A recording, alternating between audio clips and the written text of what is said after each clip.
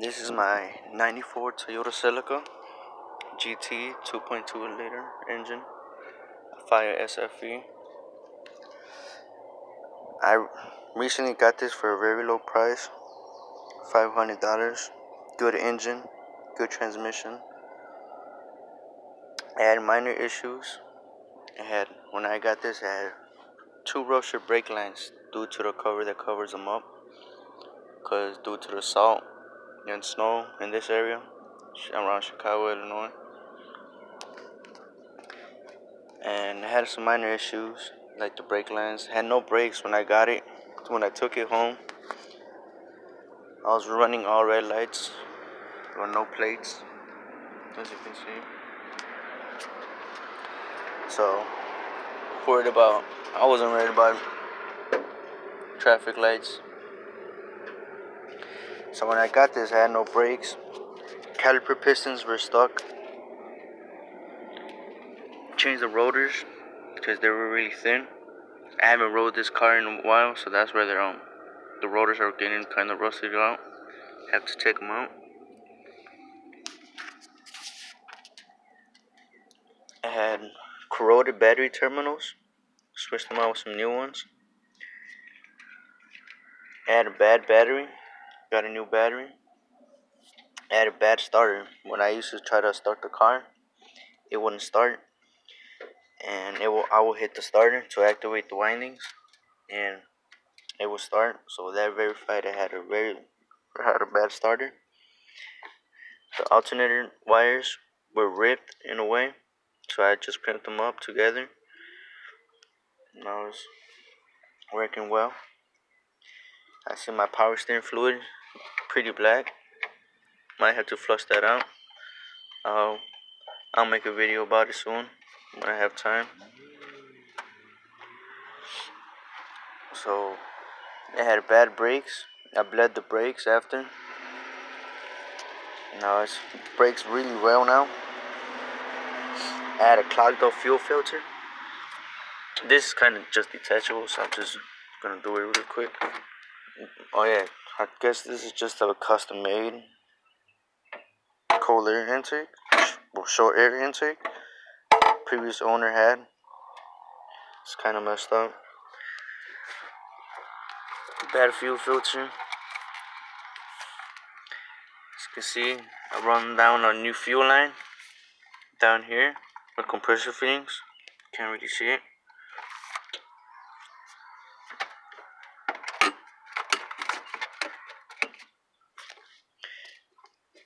I switched out the spark plugs and spark plug wires to NGK. NGK wires, NGK spark plugs. What else? My starter wire. They installed a poorly kill switch. It was installed poorly, and it wouldn't start the car sometimes. So as soon as I took that out, repaired this wire, and started the starter. Switched out the starter. It will start every time now. It does not start right now due to no gas, because I have a gas leak in my gas tank. It has a rusted out spot, and I don't know what I'm gonna do. Either switch out the gas tank or just drill a hole, put a screw in it, or put some sheet metal and somehow put some epoxy and just glue it back really hard. It has no coolant at all.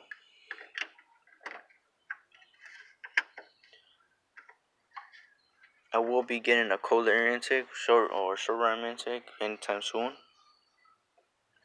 I am gonna paint this valve cover, possibly a different color, possibly black,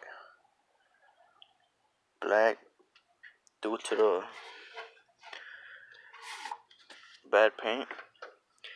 Valve cover seal does look in good condition. It's not leaking oil, but I will switch that out as soon as I paint the valve cover. I am gonna change the oil. I haven't changed it since I got this. I just want to change it to my oil, 5W30. Is it 5W30? 10W30.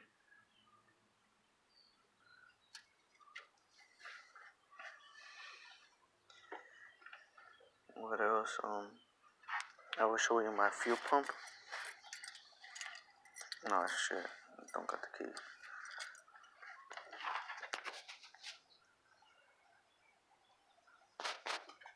This is my 94 Toyota Celica 5 SFE engine.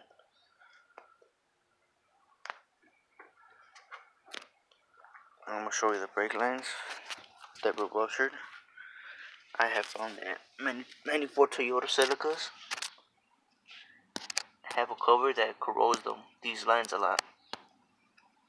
And these are 2 brake lines and 2 fuel lines with compression fittings. Compression fittings are on the brake lines installed already, and this compression fitting I had to put a new fitting on it because it bended in a way when I was installing it.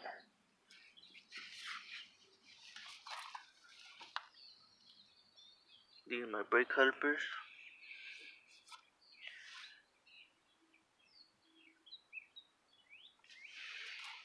Haven't rolled this in a while, so that's why it looks like that.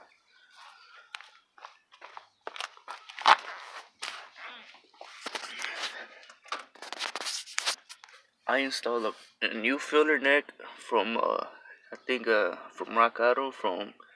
I couldn't find a filler neck for a 94 Toyota Celica, so I just ordered from a 2.2 Camry, and it's installed correctly, just fine. Worked really fine. This is zip tied because the gas tank strap is not on right. I have to bolt it up. I lost the bolt, so that's why I kind of just put that zip tied just to hold it in place. Meanwhile, these brake caliper bracket bolts, they were rounded off. That was the biggest issue I had, so I just cut them off. Put a new bleeder screw. Well, I don't know why the caliper looks like that. Maybe it didn't look like that a couple weeks ago. But this one doesn't look like that. This is the only one that looks like that.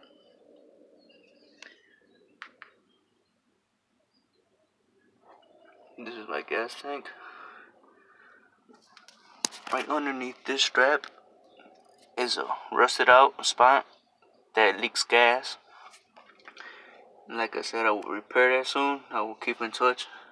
Keep on uploading videos. Maybe when I have time.